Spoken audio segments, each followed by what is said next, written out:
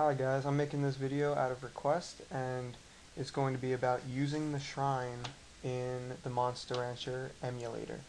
Normally you would be able to stop the game and take out the CD and change it for another CD, like a physical CD, and it'll generate a monster off of that CD. For this, you're going to trick the emulator into thinking something similar. Similar. So what you're going to do is when it asks you to change your game or eject the CD, you're going to eject the ISO and then load up another ISO. So you're pretty much taking out the CD and switching it virtually, and it's going to act the same with the game. So I'll show you. For example, I'll do it without without changing the ISO at all. So this is saying insert another CD and press X. I'm not going to insert another CD. So this is what you get by default. And then I'll show you what you get differently if you use a CD properly. Alright, so now it says reinsert. I didn't take it out, so I don't have to reinsert it. And here it is. It should be a golem. By default, you should get a golem if you use the shrine and you don't change the CD. I can actually speed this up. Hold on. Yeah, there you go. Yep, there you go. There's the golem. Alright, now I'm going to show you, I'm going to get rid of this guy and then show you what happens when you change the ISO. And it doesn't matter.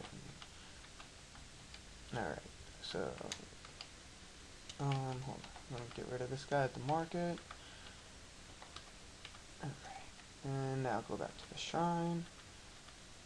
Okay, now when you try, okay, now it says insert another CD, right? So go to File, Eject CD. Now go to Insert CD Image right here, and now you're gonna need another ISO or another game file, like a bin file, whatever this is. So for this to work, I know a few of these do work, but a few of them don't. So I want to just make sure I get one that works. I'll try Final Fantasy Tactics. Alright, so now that that's inserted, you want to press whatever button you have corresponding to X. It's reading the data now.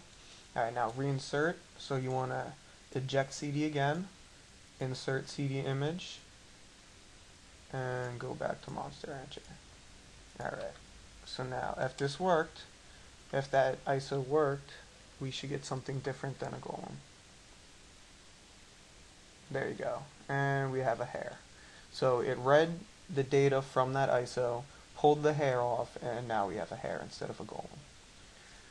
And I'm sure you can get any monster this way. It would just take you a while to search what ISOs give which monsters. There might be like a list online somewhere, but that's all you need to know.